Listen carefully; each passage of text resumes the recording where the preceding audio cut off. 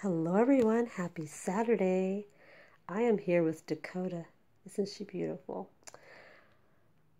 I know it's late to be doing PJ Saturday, but I was busy with my family all day. We cleaned house and spent some family time together, watched a movie.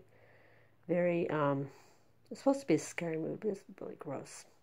I won't even tell you the name of it because I don't recommend it. Anyway, here she is in her beautiful little sleeper. It's orange with white stripes, and there's a little green bird with a little pink wing right there, orange wings, a little pink tail. And there's the feet. They have little birds there too. And she has her hair all slicked back because she just had her bath. So adorable. They're a little bit big on her too.